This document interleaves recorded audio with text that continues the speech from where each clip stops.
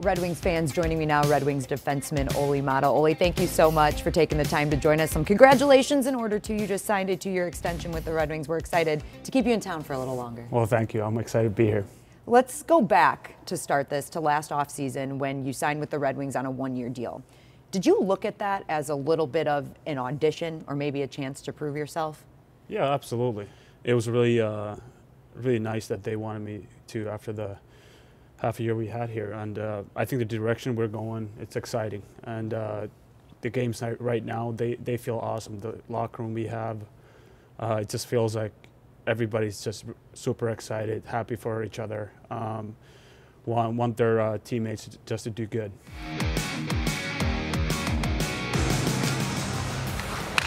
Off the draw for Maatta, scores! Olli Maatta! Malone talked about this a couple of days ago. He mentioned the first time that you and him had a conversation over the phone. You told him you wanted to start your season off better than you have started off in your past seasons, and you did that. What do you think the key to that success was? I think it's a combination. Yeah.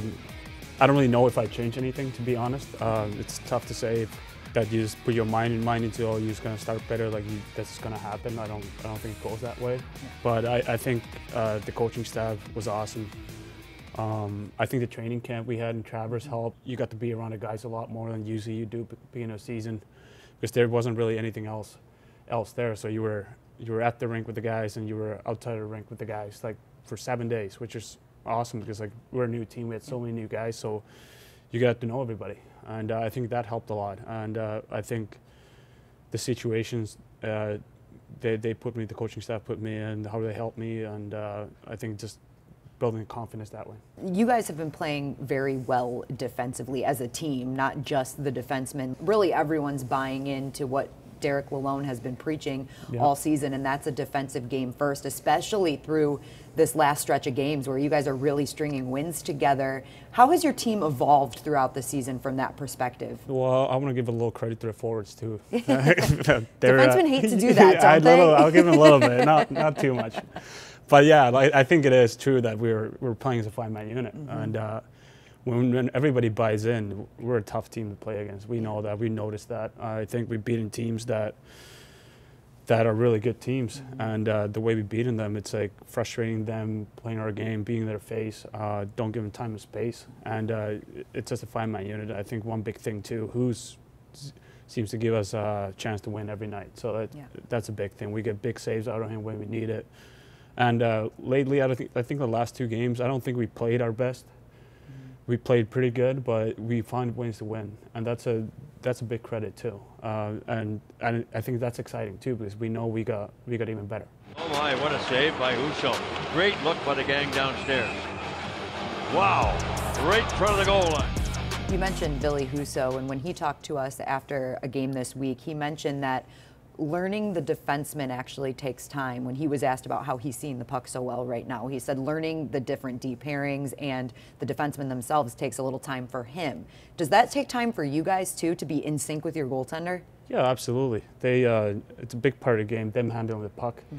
So I think Who's is awesome with that, because we talk a lot about it, where he wants to put the puck. Like I can tell him where I want the puck sometimes, and he's really good at it. And it's a chemistry thing too. And when he goes back for play a puck, you know his plays, and you know where it's coming, where he wants you to be.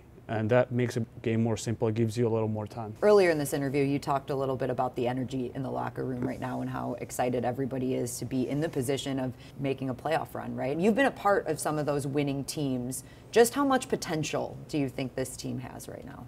It has a lot, I think. And I think the biggest strength we have 4 lines and 3 D pairs that can play.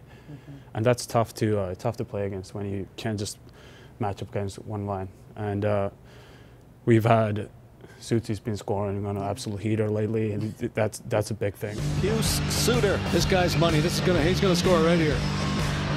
Here he comes, slowly over the Edmonton line, makes his way in on Campbell, fakes, shoots the backhand, scores! Paul Woods, you were right. Again, like 3rd-foot liner doing awesome things out there. So it's a lot, and I think one of the biggest things is just way we view the game. We feel like we're never out of it. We can beat anybody, whoever we play against. And like going in a game, we just want to go out there and win. And it's just a mindset, and I think that's a huge thing for us. Just what can you say about the fans here? Because not only have they embraced you, but they are really embracing this team right now. What has it been like, especially during the last couple of weeks? Oh, it's awesome. Yeah. Like I think the atmosphere we have at the rink is unreal. It's just exciting, feeds you when you play, and gets you really excited, pumped up for the games. I can't imagine what it was like back in 08, 09, those years, or even before that.